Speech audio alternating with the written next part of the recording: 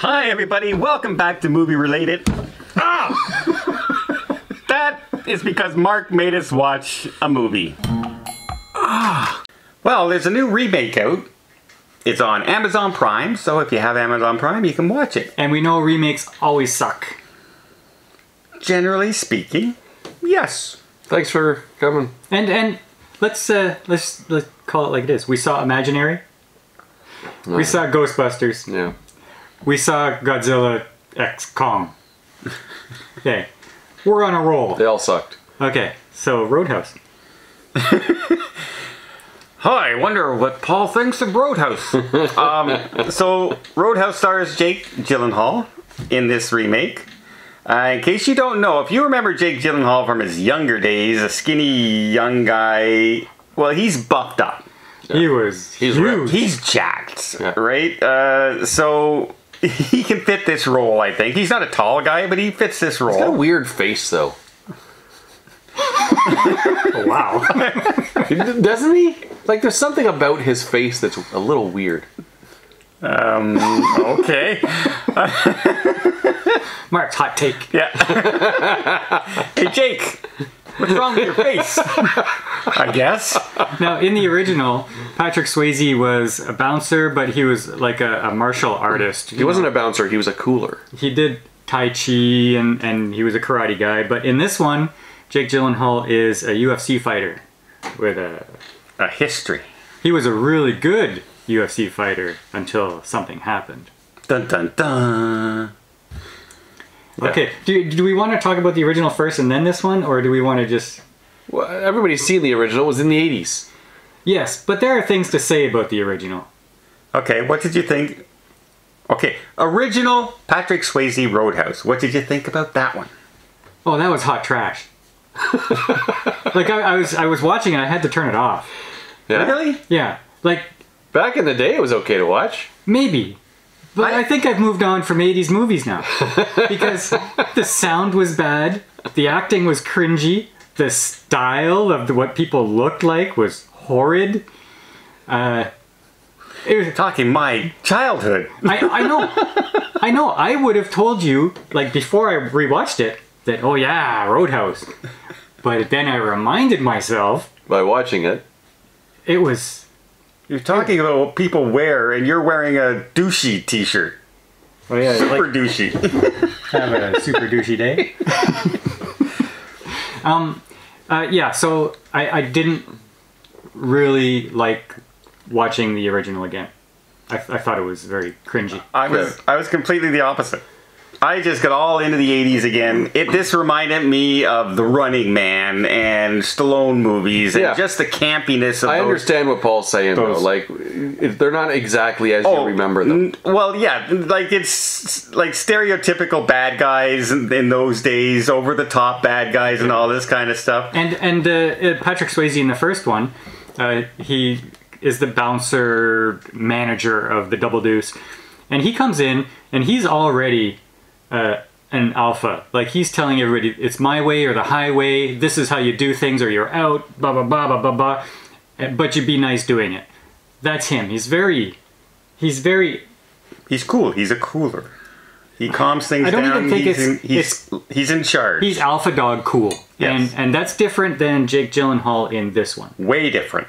Mm-hmm. Jake Gyllenhaal is Mr. Nice Guy. Yeah, pussycat, teddy bear. But... it's real. It's genuine. He's a nice guy. Mm-hmm.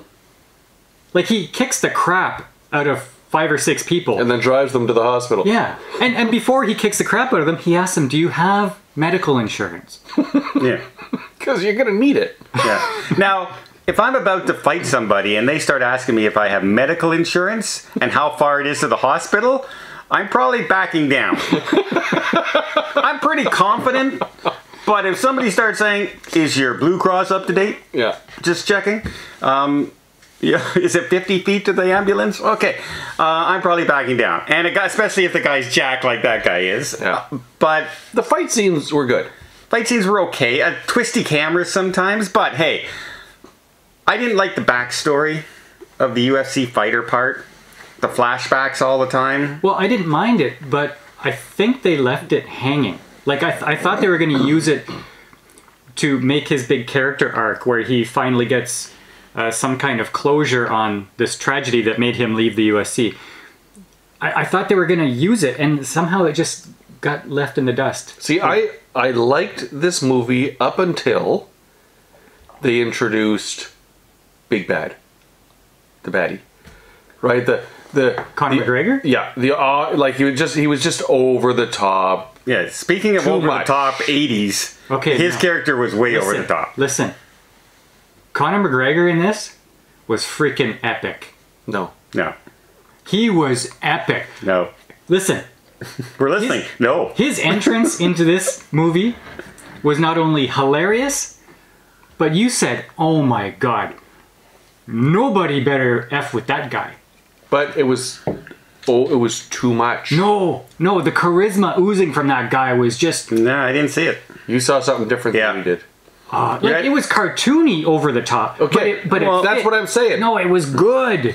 This was as over the top as the original Roadhouse bad guy was. In this one.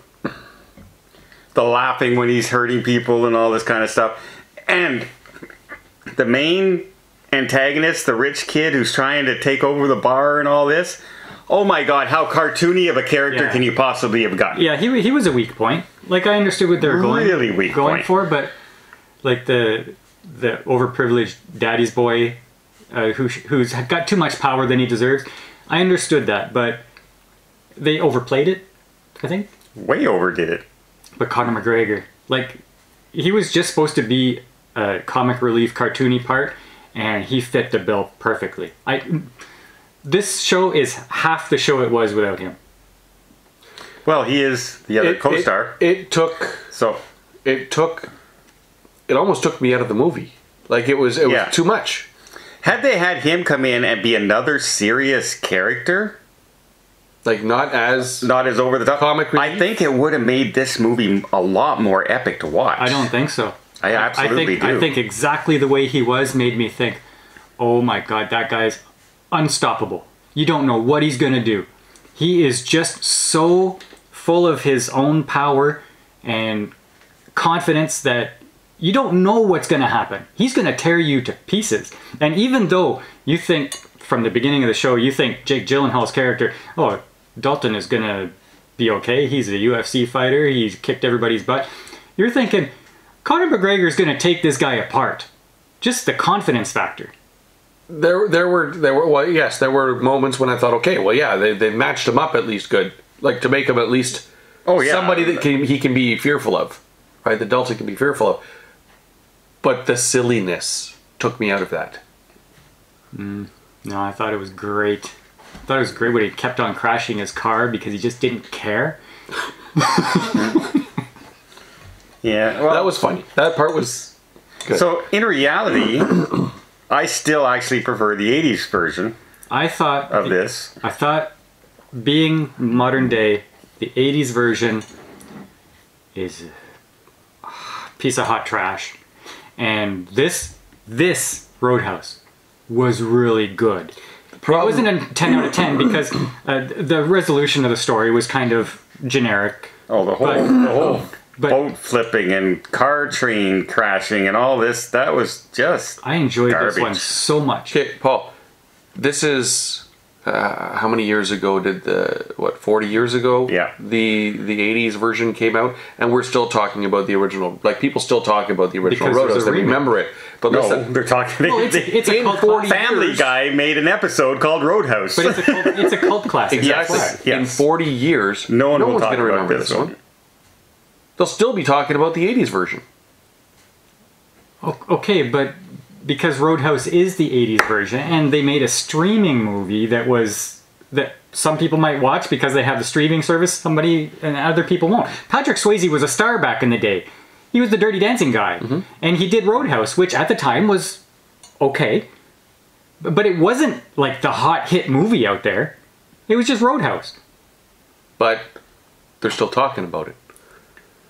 People weren't talking about it before this remake came out. When's the last time you talked about Roadhouse? In all of our videos, did you ever mention Roadhouse once? I might have. Once or twice. we're going to go back and look at our library of videos and see how many times we mentioned Roadhouse right now. 87 times. Yeah. All I'm saying is that, I mean, you're saying the 80s version was trash. That's not the one that people are going to remember in another 20 years even. No, like, I'm telling you that in 2 years, people are not... Like, okay. I don't think people are talking about it in 1 month. Okay, now here's the thing. We're on opposite sides of which movie we prefer. You and I right now, and maybe Mark is on my side more than yours. Mm-hmm. In 2 years from now, when I decide I'm going to watch a Roadhouse movie again, it will not be the new one. It would for sure be the new one for me. There you go. Okay, now, hey, you want a project? First, I recommend watching this new Roadhouse. It's a really good show on streaming. Second, try to watch half of the original Roadhouse. Just try. And then come back into the comments and tell us, could you do it? I did not go back and watch the original before watching this one because I feel like I remember it just fine. Do it. I'm going to do it. Okay. I'm going to go back and watch it. I had no problems watching it at all. Yeah, because I know what you do. You get your stepper and you walk around your kitchen for 10,000 steps while it's playing in the background. No, actually, I watched this sitting on the couch this time. I had done my steps already. I watched it all the way through. I remembered it completely from start to finish. And then you put the loop. It's not one of my all-time favorite movies of all time, but I like how they bring in the old guy, and he's the legend, but he's getting older. He has a limp, and he's the first guy who takes on the bad guy. In this one, they had no like backstory. They had no mentor. They had no mentor. He's just this guy, and he has this stupid train thing at the beginning of the thing that I thought didn't need to be there at all.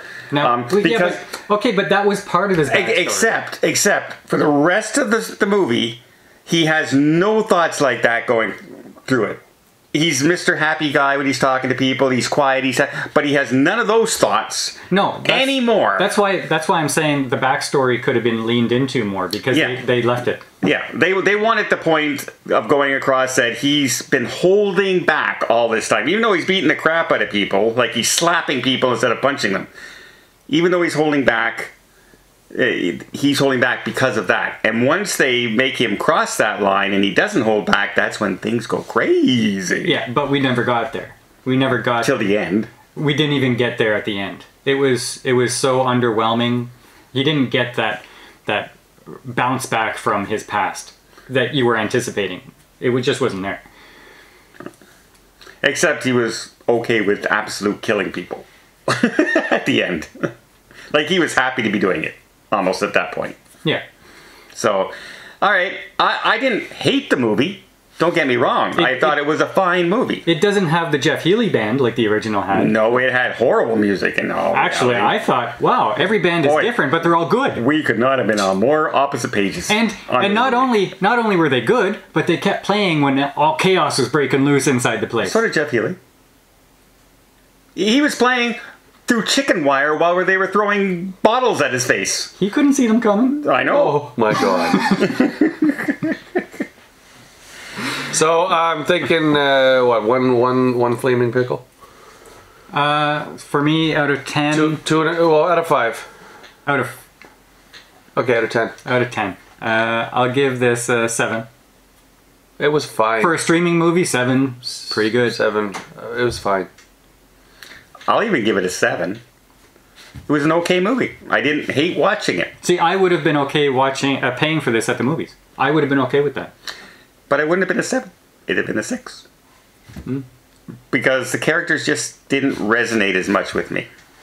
Because the campiness of the bad guys and the resolution of the story, I was on. But he really enjoyed it. So you might really enjoy it too. So check it out.